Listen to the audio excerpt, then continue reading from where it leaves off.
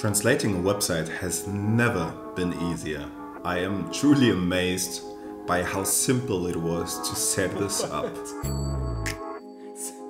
My name is Marvin Aziz, and today we're going to talk about how to go multilingual using Webflow and Weglot. It's amazing how simple it was to actually set it up using Webflow and Weglot. I am stunned by the simplicity of this. So, I promise if you are going to check this out, you will be amazed as well how simple it actually is. They made sure you don't have to worry about anything. hreflangs, SEO, best practices, it's all in there. Subdirectories or subdomain, even go without it. It's up to you. It's really easy to set up, so let's get right into it. So let's start with a quick overview of a Weglot.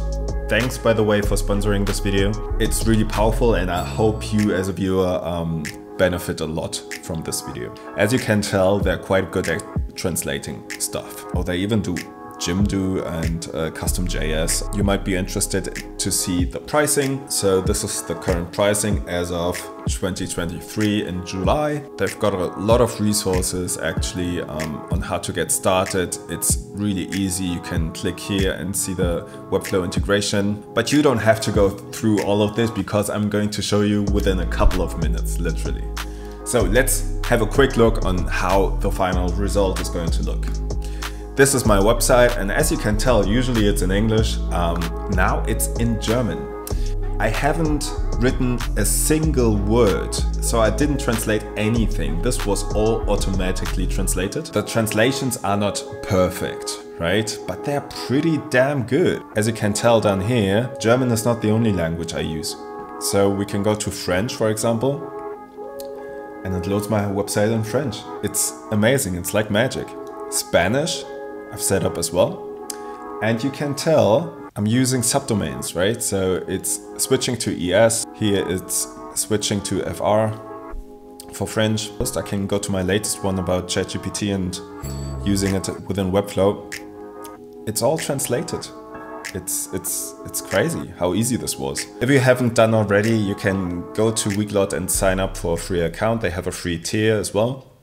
I'm simply going to log in using my credentials, and then you'll see this.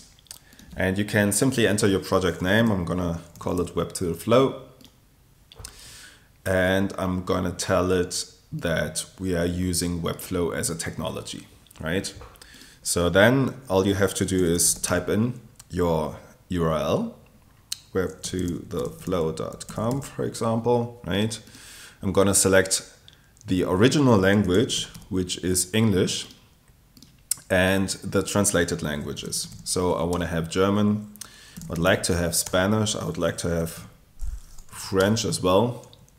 For the URL type, you can choose between subdomains and subdirectories.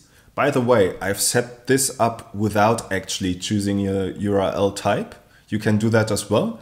So it still works. But for this, I am going to use subdomains, and I'm going to click on next. And for the subdomains, you need to change some DNS settings, right?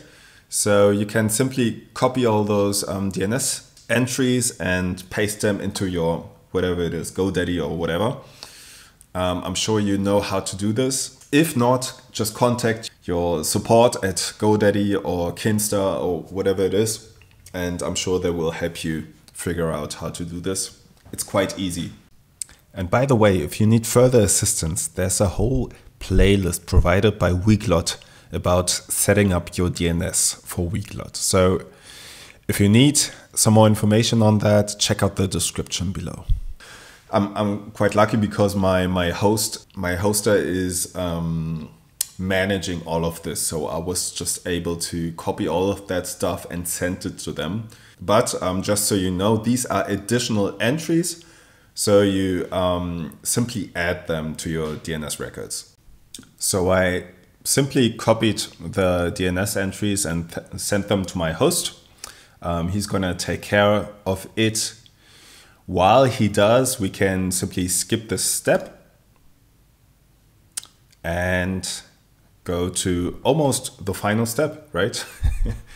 I can simply copy that code, go to my Webflow settings. So you just go to your Webflow website and you go to custom code, and then you're gonna see your custom code in here.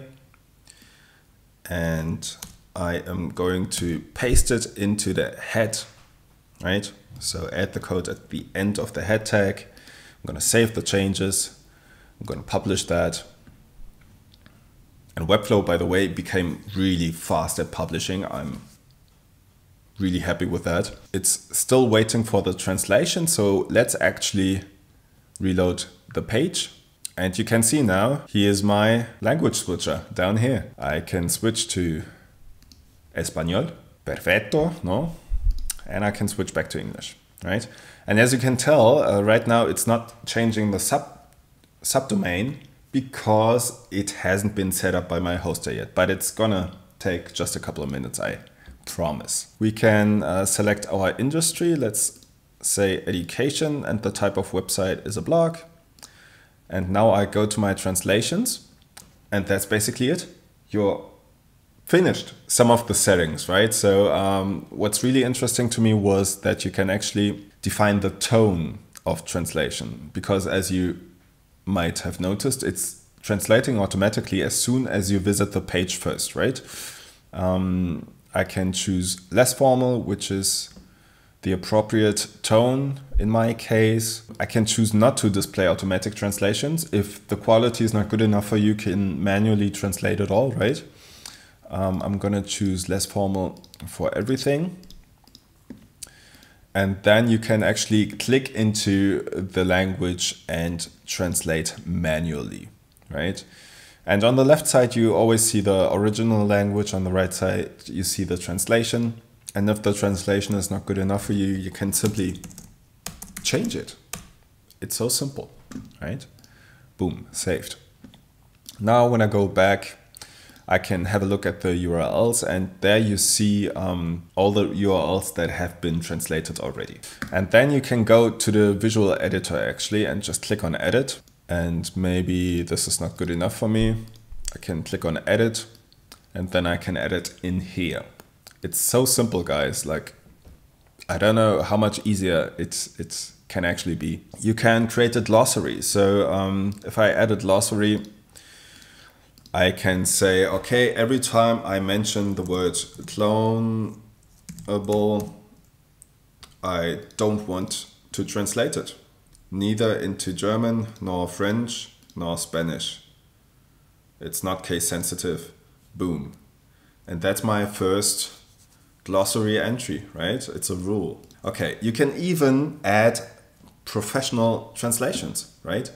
So if you have anything where you say, I don't want to translate this. This is too complicated for me. You can simply check all these strings and say, let's order a professional translation. Then you can go to your card. If you go to general settings, what was really interesting for me was that I'm able to auto switch the language for the user, right? So if your browser setting is set to German by default, it's gonna redirect you to the German version. And the fallback is always English, in my case at least, right? So the original language. You can even set the fallback language to another one, which is really comfortable. So I'm gonna save that setting.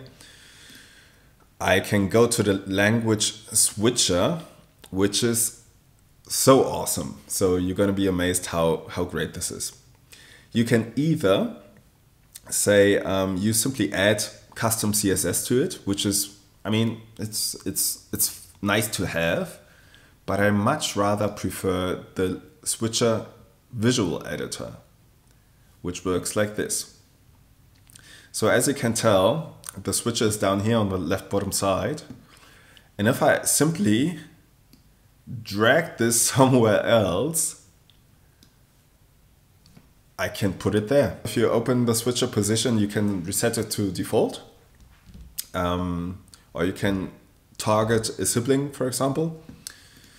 You can change the style as well, right? So I want to try, for example, this one right here. So you can see the flag and the language name. And I want to change the default color a bit darker maybe, right? So it's that easy. You can even go transparent, which will not work in my case, but you could. And you also can choose whether it opens on hover or not. You can even hide it on different screen sizes, right? If it's mobile, hide it. Maybe it's taking up too much space. If it's desktop, maybe you have another reason not to show it, I don't know. But you could do it. I actually don't like it up there. Let's try to add it to my cookie button. Yeah, I like that, okay. Maybe I can put it on top of it. Oh yeah. Oh, I love that. See how easy this was? Let's save that. Boom. And now, if I reload my page, let's switch to German, and you can see how to automate invoices completely in German. And it, like honestly, the translation is quite good, I can tell you.